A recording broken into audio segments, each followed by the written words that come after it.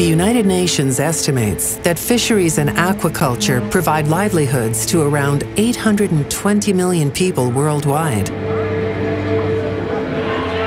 Fish is one of the most highly traded food commodities globally.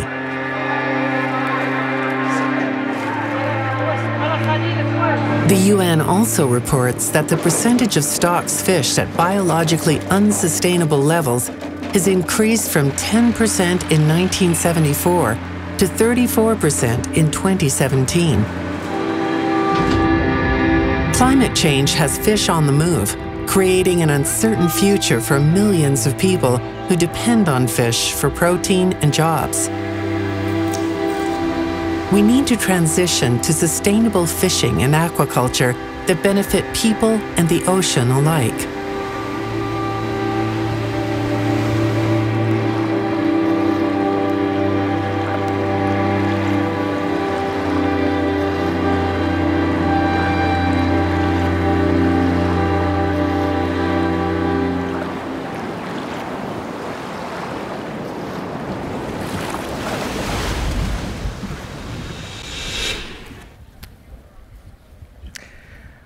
Welcome back, everyone. I hope everyone's gotten a dose of caffeine and is ready to lean back in for another productive session. This morning, we've already covered quite a range of topics and heard some amazing speakers and listened to some beautiful performances. In fact, it wasn't long ago that I was at Mia's father's house, a very dear friend of mine, having kava and listening to two little girls rehearse on their guitars, and fast forward through the pandemic to today, and we can see that Mia has become such an amazing talent, and I think Taholo, we can all say that we're now fans, and we're looking forward to seeing what she does in the future. Ladies and gentlemen, I'm thrilled to introduce a colleague of mine, Dr. Fiorenza Micheli. Amongst other roles, she's the co-director of the Stanford Center for Ocean Solutions. Dr. Micheli has led a huge diversity of research from small-scale fisheries sustainability to the impacts of ocean acidification on marine species. This work has taken her all over the world, from the Mediterranean Sea to the Chagos Archipelago and here to Palau. Dr. Micheli, welcome.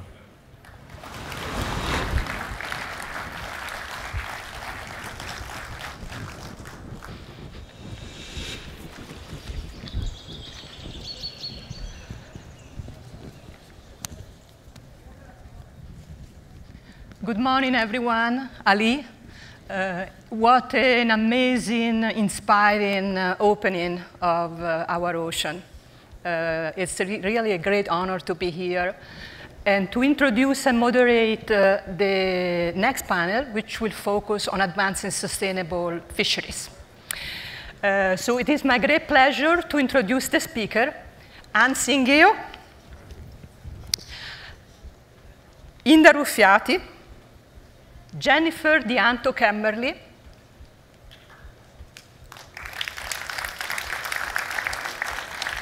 Sheikh Sherif, and Rocky Sanchez Tirona.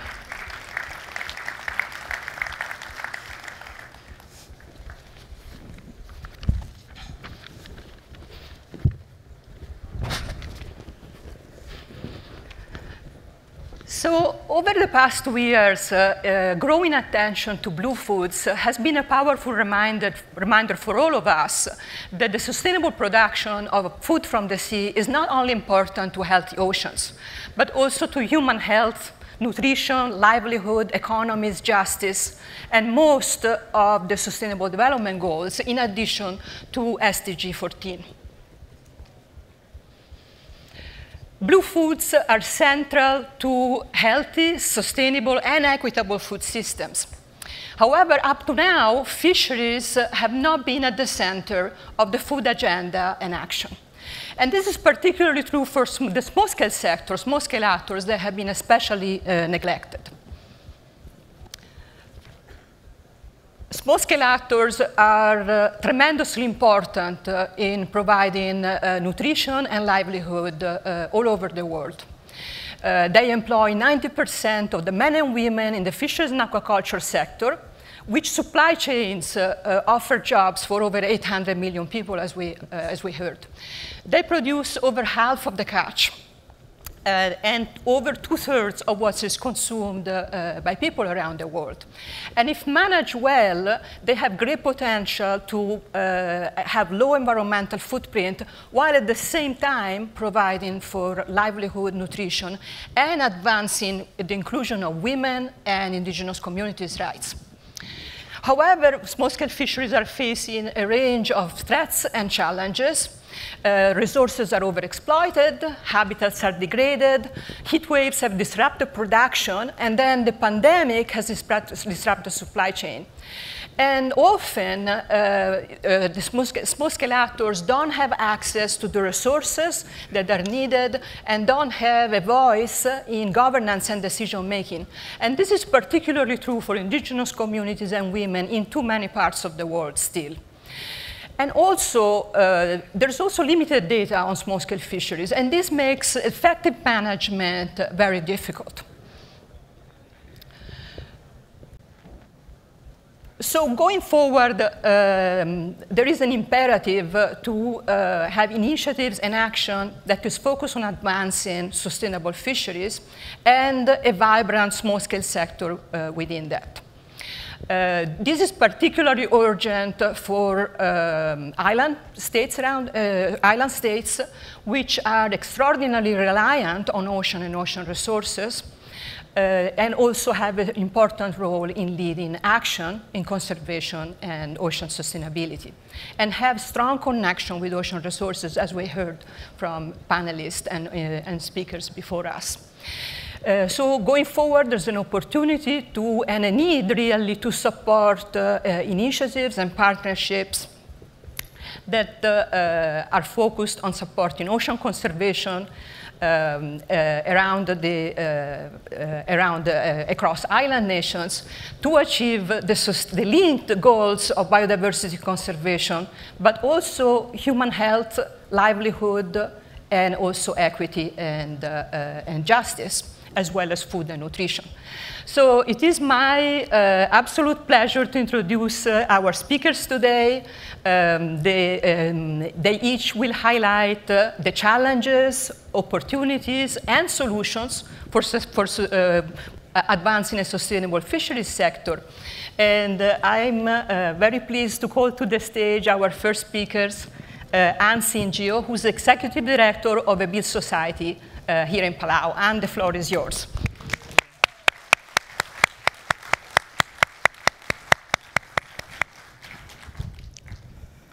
Malungin tutau. Sorry. Silang. Hintutan mer rubul belau mer silvelau ngartiang President tra belau. Pamil rubul other belau nos amil mertiang ya rukol mga kartel silselwakong adu. Good morning, ladies and gentlemen. My name is Anne Singeo from a local NGO located in the northern reefs of Palau. Today I'll be telling you a story about women fishers of Palau. And the story is not unusual to the rest of the Pacific Island region. Palau women fishery is an old tradition of gathering and gleaning invertebrates in mangroves and shallow areas of seagrass. This is a traditional fishery similar to those in other Pacific islands, where women would gather at low tides to share food, stories, and bring home enough to feed their families.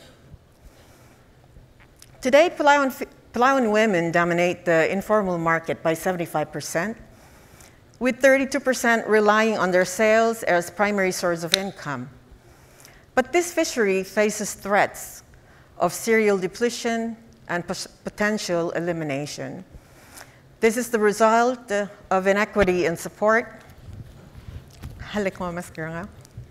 and development for women fishers, with limited management and protection for sustainability, based on the assumption that fishery only belongs to men.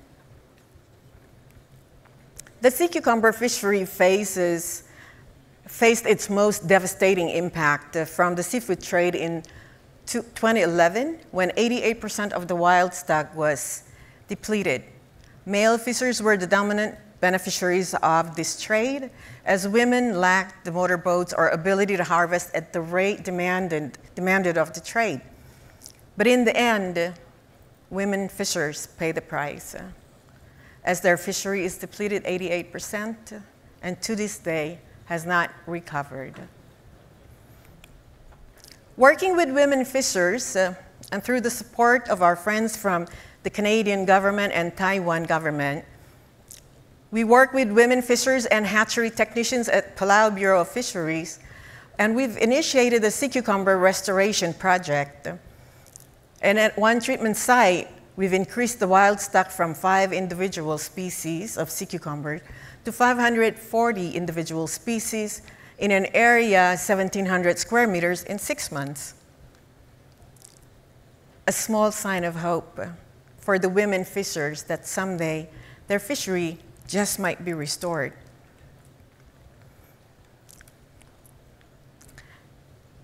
Ladies and gentlemen, we must commit to restoring and protecting seagrass meadows of the world, one of the world's largest carbon sinker, able to store 10% of the world's carbon faster than a tropical forest, and allow important women and girls' fisheries to thrive, old traditions to thrive, and this iconic endangered species like the Palawan dugong to survive, and increase our island nation's ability to recover from the damaging impact of climate change. Because from this end of the community, the struggle has never been about money, but it's about ancient traditions, knowledge, passing it on to the next generation, making sure that we have fish on the table for our families. It is about the sacredness of the ocean. It is about balance. So I ask you, if you're going to do something about this today, do it for equity. Do it for social justice. Do it for environmental justice. Do it for us. Thank you. Oman Masulang.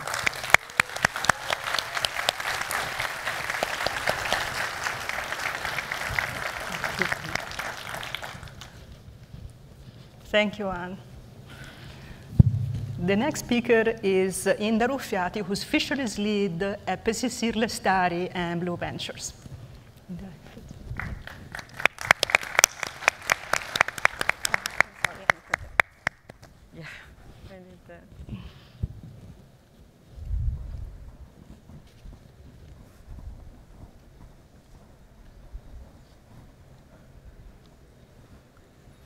Good morning, everyone. It's a great opportunity to be here. As a child growing up in Java, one of the biggest islands in Indonesia, I used to love reading about the adventures of the famous 5 of Enid Blyton's books. Living in a country that has more than 17,000 islands, I was particularly drawn of the stories of them visiting islands and dream of a life of island hopping discovery like theirs. The sea makes up 70% of my country, yet when I was growing up, the attention was mostly towards the land rather than the sea. But I wanted to find a way to help my country understand our blue treasures and why we must protect it. So I decided to study marine and fishery science. It was not a popular subject, especially for female students. And people often ask why I was doing this, and if I wanted to be a fish seller, because this route might not lead to good jobs like studying medicine, law, or economics. My first adventure came at university with a research expedition with students from Japan. It was my first experience meeting global family lovers, global ocean lovers, and it was also my first time in overcoming fear. There was a place above the sail. It was so high. We were all scared to climb up, but the professor encouraged us to go up. telling us that we must be serious about the sea because it's beautiful, mysterious, and will teach us so many things. So I climbed it. When I go up, I remember feeling that I was no longer afraid of anything and that I could achieve anything that I want. After graduating, I joined a research trip in Maluku in a small island called Haruku. 1 week before we were due to leave, my friend told me that he could no longer go. I wondered whether a girl from Java could go and do this work alone. I felt the fear, but I did it anyway. I went quickly from being a stranger to being part of the community that treats me like family and now sings a song to me every time I go back to the island. In 2018, I worked with Blue Ventures, an NGO that supports community-led fisheries management and conservation. We empower the communities to collect data on fisheries and using the data for them to manage the natural resources so that it will be sustainable for generations to come. Climate change affects fisheries. It changes fish behavior, increasing sea temperature stress critical habitat like coral reefs. But I believe that the communities have the solutions.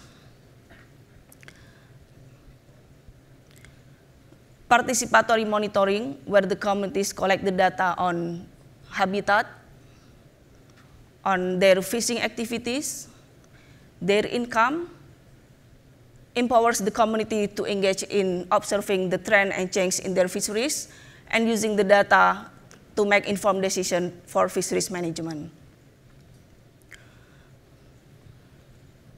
I'm also an artist, and the sea inspires my paintings. As you can see, this is my paintings, and I'm never far away from the sea.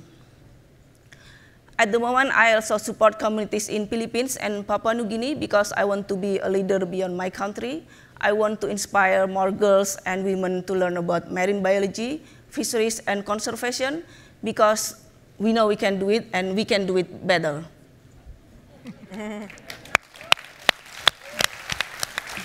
Across 17,000 islands of my country and far, far beyond, we need to make gender split more balanced because now it is mostly male voices. We need more girls and women to join the fight for marine protection. And I'm grateful that today I joined another dot in Palau to meet another extremely important ocean lovers community because together we can make conservation back home to the people who need it the most. Thank you. Thank you so much, Inda. Next is Jennifer Dianto-Kermerly, who's Vice President of Global Ocean Initiatives at the Monterey Bay Aquarium. Thank you, Theo. Theo and I are neighbors. We were not too far away. I'm Jen. I'm from Monterey Bay Aquarium in California. And Monterey Bay Aquarium for 20 years has had a program called Seafood Watch. And we've been encouraging the development of a sustainable seafood movement throughout the United States and working with other colleagues throughout Europe and Japan, trying to create a drumbeat for businesses to make very public-facing commitments to source only from environmentally responsible and socially responsible fisheries and aquaculture. Now, how do we guide businesses on this journey? We have to rate the environmental and management performance of fisheries and aquaculture to help advise them along the way. The same information has been very informative for governments and industry to help identify where improvements can be made. So what I'm going to do with you today is I'm going to show you how we're doing with environmental performance according to our standard. However, I really want to speak to some unique challenges that we're finding, especially among those seafood commodity groups where the vast majority of production is from small-scale fisher and farmers, not industrialized or developed countries. So what you see right here is a chart of how much certifications and ratings programs globally, how much we've assessed. And of the 40% of global production that we've assessed against our environmentally based standards, you'll see that about 25% is green rated, highest level of performance. A big shout out to our kelp innovators here because half of that is kelp, seaweed. 5% eco-certified, 2% in the yellow. There are some concerns. About 9% red. That means there are significant environmental concerns or management concerns. We're going to come back to that in a minute, because that's where I want to talk to you a little bit about how partnership projects has really helped us accelerate change at scale. But I also want to point out there's a lot of gray. There's a lot of gray there that means we haven't assessed it yet. And we're predicting that a lot of that in the gray is due to a lack of available data for us to even understand the status of those fisheries and aquaculture operations. So that's also an important limiting factor that we want to be aware of. But let's talk a little bit about some projects that we started actually 3 years ago at this very conference. We launched a project with the Philippines to work on the blue swimming crab fishery in the Visayan Sea. Why? Because the vast majority of that blue swimming crab was coming into the US market. And it was, for that particular fishery, over 8,000 small fishers who had to come together and design improvements with the goal of improving stock assessment, collecting basic data, understanding how the fishing gear, the gill nets and the pots or traps, were impacting other species. We had to also work with governments to understand how we were going to build capacity with the local governance units so they could even begin to collect data. And we had to work with a diversity of supply chain actors to understand what voluntary measures could be done to help accelerate some improvements. So how did we do this? Well, co-design. It really was getting everyone at the table at the onset. And I'll speak to this more in a few more minutes. But I want to tell you that in just 3 years, we were able to do this. We were able to pull together the relevant partners, and now there is a science-based stock assessment. There is a research study that's informing better management on bycatch.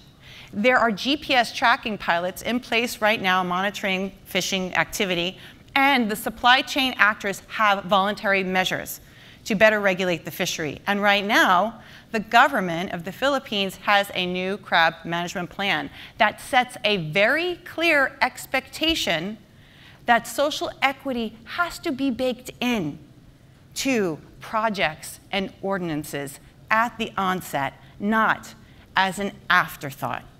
All the quotes that you're going to see in my slides today are from the project partners on the ground. They're not from me, they're not from some NGO, they're not from the business sector. They're from the local fishers and farmers who understand the challenges of bringing back all these stakeholder groups together. Okay? So this model of bringing together at the beginning the fishers or fish farmers, the local governments, the national governments, and the supply chain actors, this is not a new model. This is stakeholder engagement 101, if you will. And this is another project that we've done in the aquaculture sector that really showed us the innovation, the opportunity here. Because a few years ago at another ocean conference, a company in Vietnam that farms a lot of shrimp named Minh Phu, they made a commitment to improve 20,000 of their shrimp farms to come out of the red rating and into the green and the yellow. Again, how are we going to do this? 20,000 shrimp farms.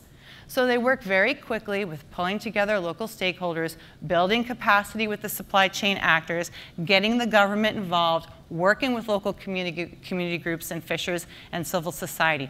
All these groups had to come together at the table. But there's one piece that's consistent between the Philippines example and this one, and that is we have to leverage innovation and partnership to make collecting data easier, and we have to get all the right players at the table, and when they're at the table, they need to articulate the value they need to see to stay engaged. So I think there's promise, Fio, and what we can achieve together. Thank you so much, Jennifer. Sorry.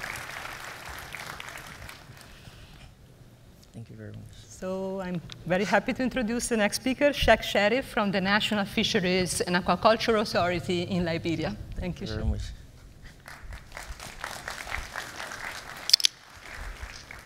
Ali, good morning. Hello, everybody. Fisheries management ensure the integrity of the marine environment and the livelihood that depend on them remain stable. My name is Sheikh Sharif. I'm from Liberia, a small West African state that has been living effective fisheries management for the past 7 to 10 years. Well, I'm going to be talking a bit about my experience with the West Africa Fisheries Project and data collected over the years from the 9 participating countries. We all know that over 80 million tons of fish is being harvested annually, and 33% of those are overfished and 67% are overexploited. Now, Mauritanian, sorry, that's the French spelling for Mauritanian. If you see the chart out here, there's a variability between the declared and estimated average, which is around 13,000 tons. And the 13,000 tons, if you look at the average of the industrial demersal trawl catch estimates, that average, versus what has been declared by these vessels fishing, comes up to around 13,000 tons.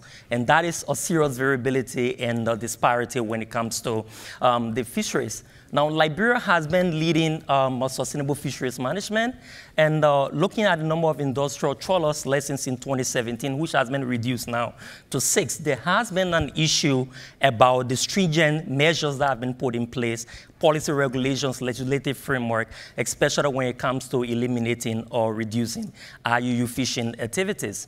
Now, due to the effective management region of Liberia, there has been some inconsistency, especially when it comes to other countries. For example, Ghana. Ghana has been spending around $200 million each year to show up for importation of fish. Because IUU fishing has also eliminated most of the fish sources. 10 years ago, the Ghanaian fishermen and the Ghanaian fisheries was quite more effective, was quite more prosperous. But unfortunately now, the Ghanaian president and the presidency or the members of parliament have been showing up $200 million plus to ensure that they close up the gap for ensuring that the importation of fish to ascertain the fisheries needs or the protein needs for the country. Now, for the West African sub-region, there are several trawlers that are actually employed into the system.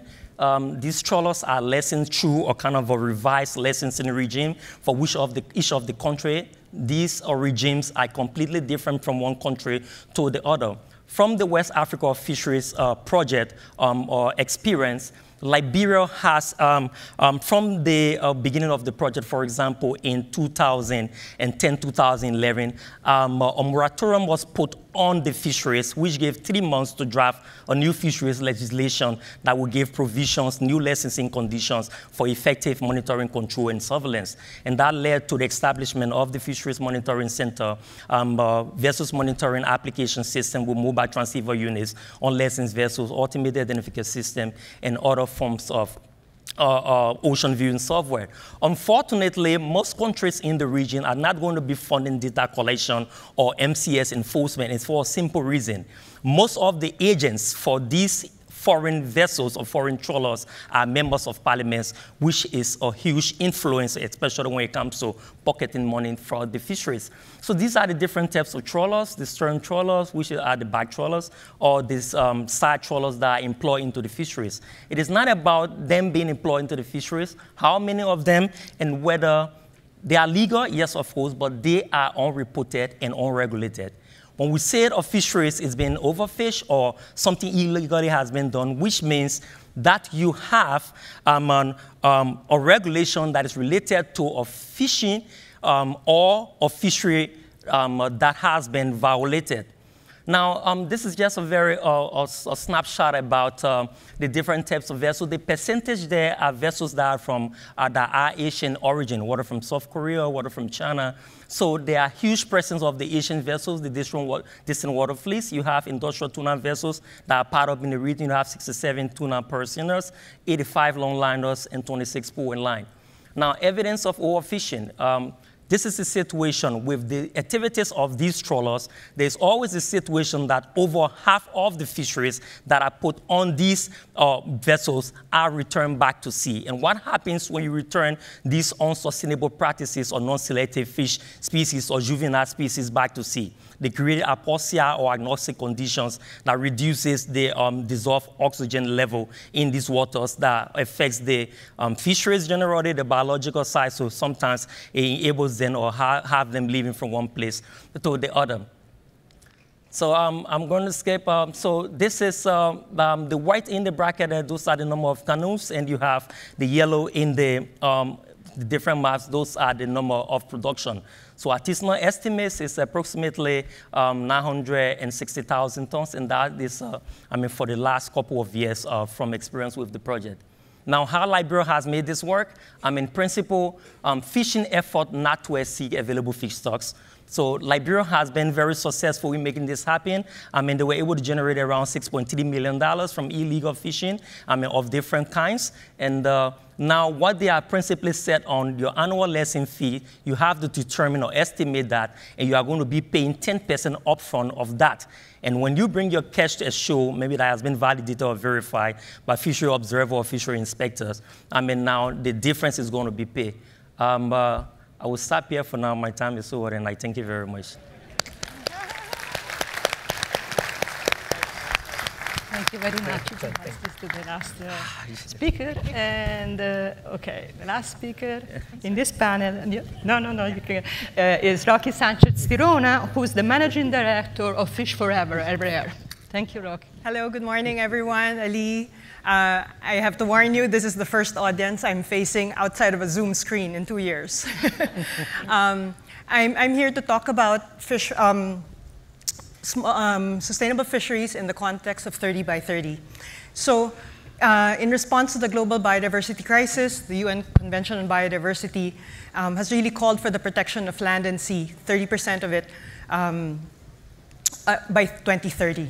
And we know, many of us here in the room today, national governments, international organizations, support this call because we know that this is important and we're all getting behind a very ambitious goal. But how do we make sure that as we implement 30 by 30, we are actually getting the greatest impact for people and nature? So we're here making commitments for the ocean. We know that a healthy ocean is actually going to be critical for food, for livelihoods, and for the ability of communities to adapt to climate change. And we know also that many of these communities are the least responsible for climate change in the first place. And so, as we think about how to execute on 30 by 30, I think it's very important for us to make sure that we're also focusing our attention on the area of the ocean that has the greatest impact on people. And this is the territorial seas. Territorial seas are 0 to 12 nautical miles, thin band of ocean, just makes up 6% of the ocean, but actually home to 70% of its biodiversity. At the same time, this is where we see 100% of mangroves, of seagrass, kelp forests, and 83% of coral reefs. So much of the beauty and the wonder that we saw earlier are really found in territorial waters.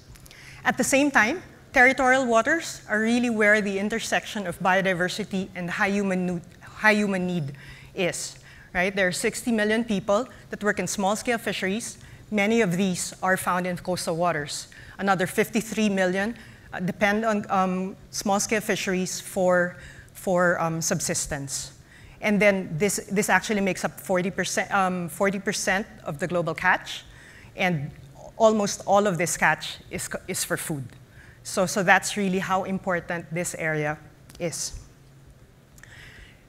But the thing is, territorial waters are actually underprotected. They're overlooked and underprotected. Only 11% of protected marine areas are found in tropical territorial waters. Most of the others are outside, far from the biodiversity-rich areas that we're talking about. It's really because it's easier to set up a marine protected area far from densely populated areas, right? It's socially and politically easier and more feasible. But that we can't allow that disparity to continue if we really want to make an impact in the lives of people. If we want 30 by 30 to make an impact on not just nature, but people, we need to address this issue. So we think that there's ways that we can do this. There's a lot of success has already happened. Groups like Blue Ventures and NGO and us at RARE, these are the pillars of our approach. The first one is really about pairing protection with effective management. So in territorial waters, it's very hard to actually declare all no-take zones, right? So it can't be all off limits. But if you have protected areas that are off limits to fishing, and then they're surrounded by areas where it's managed and fishing is done sustainably, you actually can make sure that it's the communities and the indigenous community and the indigenous fishers that are around that area that benefit from the conservation. This video shows a community in Mozambique where they established their first community managed access and reserve area and set up the buoys. And as you can see from their action, we're pretty sure they're going to be able to make this work. And then another piece is really bigger is not always better. Sometimes smaller networks of smaller reserves put together can actually yield better results, and they're actually more acceptable for the community. If you do it properly with the right data, you can actually get fish recovery for your populations. And then lastly, we have to elevate the roles of communities and local governments in this story. We have to devolve the authority to these communities because they're scattered all over. There are hundreds and thousands of them. So we need to be able to give them the authority, the tools, and the data so that they can actually do good decision making. So finally, thank you very much. This is, as we push towards 30 by 30, we need to make a concerted effort to really focus some of the funding that we have towards these very important waters, the territorial waters. Thank you. Thank you.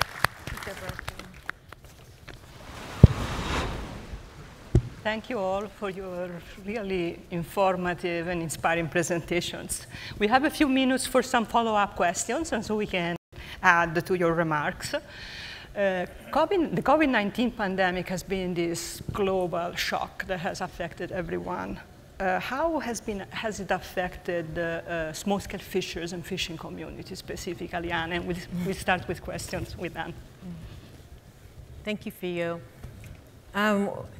Together with other organizations around the world, we launched a study on 199 coastal communities across the Pacific who were impacted by, practiced small-scale fisheries and impacted by the pandemic. And some of the most highlighted results of that study shows that the communities who were less reliant on store-bought food were most vulnerable. But the communities who relied on their oceans and traditional food systems were more resilient. But one of the most beautiful outcome of that study showed how important traditional food systems of food sharing, of giving food to the vulnerable populations in your community goes a long way and became the most practiced part of our culture across all of those 199 coastal communities of the Pacific. And I think that brings forth a very important concept and should be a recommended solutions at looking at those traditional food systems, reviving them if we are going to be have food sovereignty and be secured in our way of life in the Pacific. Thank you. Thank you, and a rich opportunity, specifically here in the Pacific, with the diversity of culture and tradition and resources. Yes. Inda, how can governments best support management of natural resources by communities at local scale? Yeah, thank you for the question. I can give you an example from Indonesia. So in Maluku, there is a system called SASI. So SASI is a set of customary laws to manage natural resource, and it has been practiced by the communities for centuries. And the government has a legal framework which recognizes the rights of the customary communities to manage their natural resources. So combining governmental policy with customary laws empowers community and also will support more effective natural resources management. Thank you. Thank you very much. Jennifer, in your remarks, you have highlighted the need and opportunity to promote sustainability across entire supply chains. Yeah. So my question is, what are some obstacles, perhaps, or some challenges that might prevent this improvement? Yeah, I mean, with the partnership approach in general, if there's not a persistent market demand and expectation for sustainability, I feel like the whole thing could just collapse like a house of cards. That has to be there. And to really sustain engagement, if all of the stakeholders are not getting some sort of value from the partnership, that also could undermine progress or just make it be a blip on the screen and not something that continues in perpetuity. And that value has to go all the way back down to the small scale fisher or farmer, and the capacity building has to happen at that local government level and with the supply chain. That's a critical piece.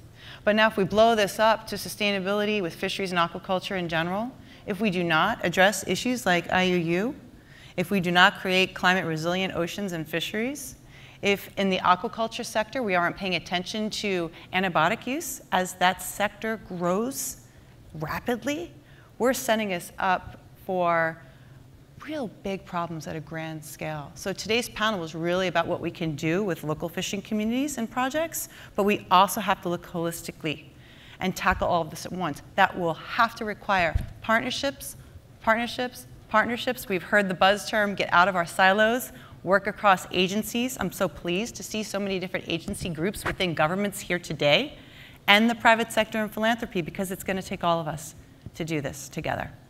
Thank you, Fio. So much. Sheikh, this is an opportunity to expand on, exactly. I'm sorry I had to cut you short, but what has been the role of Liberia in promoting more effective fisheries management in the West African region? Well, I mean, first of all was the banning of industrial trawlers. When Liberia got the first support from the World Bank through the GEF and IDA, they had a moratorium put on the fisheries, and that ensured that they had the right legal framework in place, for example, of fisheries or regulations and the Drive Act that will have provisions for licensing, but also for fisheries enforcement when it comes to monitoring, control, and surveillance. And because Liberia, since the 50s, 1956, I mean, there was this natural resource law that governed the fisheries and other marine protected areas and resources. So the project intervention created a space to have this drafted. And next to that was the establishment of the state-of-the-art Fisheries Monitoring Center that had ocean viewing softwares, for example, the vessel monitoring system, that also a condition for licensing for these vessels before you are given a license, besides the inspections and the rest of the list, the standard operating procedures. You should have a vessel monitoring system on the vessel. And to do that, you should have something you call the mobile transceiver unit that will have the Fisheries Monitoring Center staff to get access to the vessel, the movement, so it tells the staff what the vessel is doing, whether it's bunkering, whether it's transshipment at sea, and transshipment at sea under the laws of Liberia is illegal. You have to come back to declare your catch and you seek approval. And another thing is also, the center has an automated identification system. It's a kind of a satellite technology, also like the VMS, but that provide access to vessel locations, identity, and other specifications for vessels above 299 gross tonnage. But most interestingly, what Liberia did, which is different from the rest of the country in the region, is the establishment of the Monitoring, Control, and Surveillance Coordination Center. And that center makes provision for all relevant stakeholders in the maritime domain to have what you call kind of an MOU for that space. Fisheries management, it is not about the institutions, about the fish or the fish there. The fish can take care of themselves. They have been doing that for millions of years. It's the people. How to manage the people that fish. So the MOU provides the right to the lead institutions to sign, the head of these institutions to commit. But in addition to that, there is the most interesting part, to have an administrative and operational framework that will identify rules and responsibilities of all of the relevant players so that there shouldn't be any overlap of functions or conflict, which is very, very essential, because when you are going out at sea for fisheries, boarding or enforcement, you have something you call a boarding party. Fisheries take the lead, of course, but you have people from maritime, the Coast Guard, because under the laws of Liberia, only the Liberian Coast Guard can enforce. So all of the stakeholders, when you bring the vessel back, then fisheries will work with the Ministry of Justice to say, okay, yeah, these are according to or consistent with the regulation, then the Justice Ministry take it. So the National Port Authority, the Liberia Immigration Services, because different nationalities, so it's a whole range of different things. But Liberia got, was able to generate over $6.3 million from illegal fishing between 2011 and 2013. For a whole lot of different forms, but fishing with the wrong gears and the rest of it, and fishing with the forged licenses. And that was mainly because the country enforced or CIS nautical inshore exclusion zone exclusively for artisanal or small-scale fishers. So that zone, industrial vessels are not allowed. So there are so much to say that I didn't say in my presentation, but I will stop here for now, and thank you very much. Yes, thank you very much. And Rocky, you concluded your remarks with a call to action, elevating the role of communities and governments at local scale. What does success look like? What does this look like on the ground when it works? Right. So I think when we're able to give communities and local governments the right information and knowledge, and we're able to bring both marine and social science to a place where they can actually use it and adapt it to their own context, and then they make their own decisions and really adaptively manage it as the conditions need. They get really good at even tapping resources from national government agencies. They're able to understand what they need each year and then build that in. So I think over time, they really own it, and that really becomes, that they make sure that it succeeds and it works and it's theirs and we can get out. Yeah. So please join me in a round of applause in thanking the speakers on this panel.